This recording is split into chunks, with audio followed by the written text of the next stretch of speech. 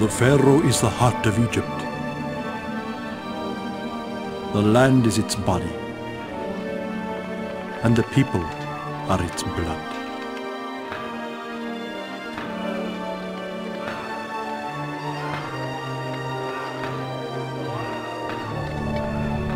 One day you will rule Egypt, my son.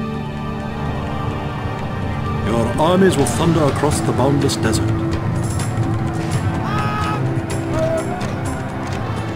And it shall tremble beneath them, as it shook beneath the pounding feet of the countless men who toiled in the burning sun to build your grandfather's eternal resting place. He was Egypt, just as I am Egypt, and as you will be Egypt. His face is my face, and your face. His strength, our strength, for his blood runs in our veins. He labored a lifetime to build this monument, which now watches over us. And when it was complete, so too was his life complete. Yet even as my father was taken by Anubis, a new life came forth.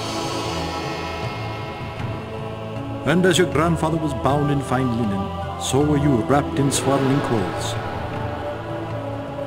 And a new day dawned for Egypt. In time, each pharaoh must heed the call of Osiris and embark on a final journey to the immortal realm.